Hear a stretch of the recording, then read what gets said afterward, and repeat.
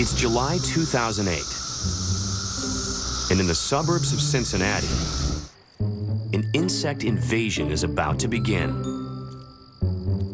These periodical cicada nymphs have lived a foot underground for nearly 2 decades.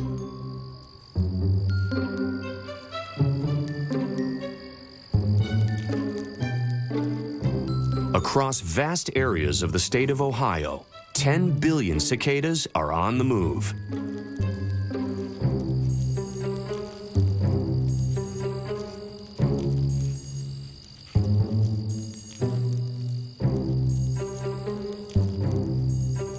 In the 17th year, when the ground warms to 64 degrees Fahrenheit, they all head toward the surface and keep right on going.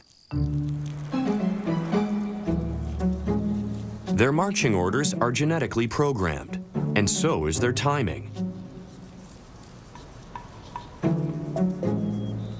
Cicadas hide underground for so long to avoid being decimated by predators, like reptiles, birds, and squirrels. These natural enemies would love the extra food, but they can't time their breeding cycles to cash in on it. 17 years is too long to wait.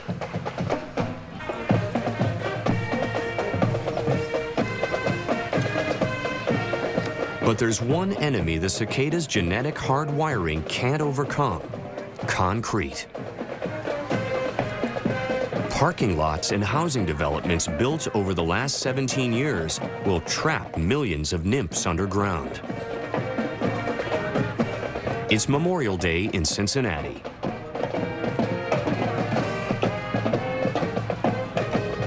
With people absorbed in the festivities, the cicadas go mostly unnoticed. At first. But all this is about to change.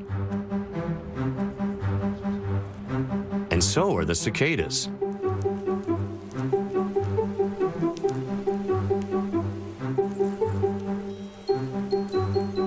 The nymphs anchor themselves on a tree or post and transform themselves, as only an insect can, from something weird-looking into something even weirder. The adults that emerge from the ugly brown shells have soft white bodies. Within an hour, they will harden and darken. Within 4 to 6 days, all cicadas will undergo the same transformation.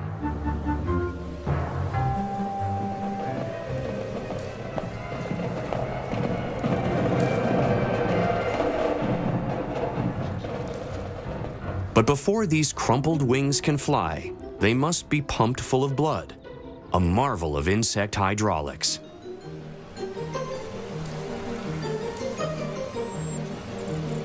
Adult cicadas don't bite or sting, carry diseases, or ruin crops.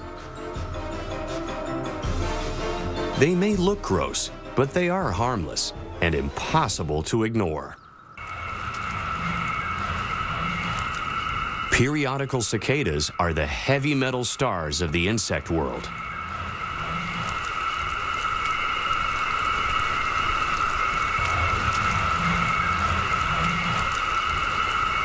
Their group mating song, called a chorus, can be as loud as 100 decibels. The decibel level inside a rumbling subway car? 94. The constant ear-splitting hum will last for weeks. Only male cicadas make this sound by vibrating drum-like membranes in their exoskeletons. They adjust the tone of their song by moving their abdomens toward or away from the tree they're on. Like other massive insect swarms, cicadas overwhelm their enemies through a tactic called predator satiation.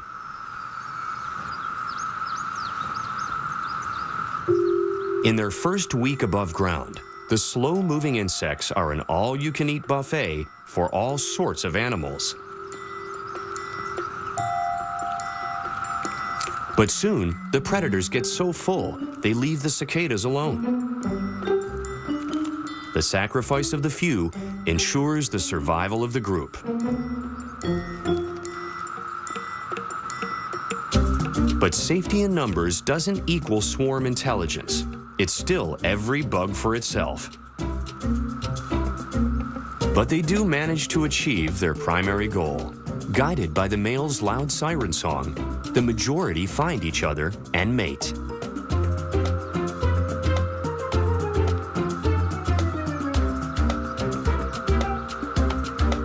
Then the females use their egg-laying tube as a saw to cut a slit under the bark, depositing 30 eggs in each incision. Their only job in life complete, the cicadas drop dead by the millions.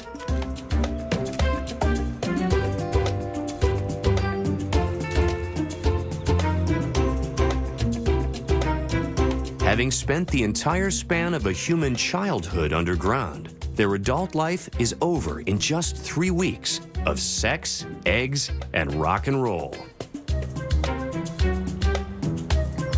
In 2008, Midwest cities like Cincinnati were struck with a massive cleanup job.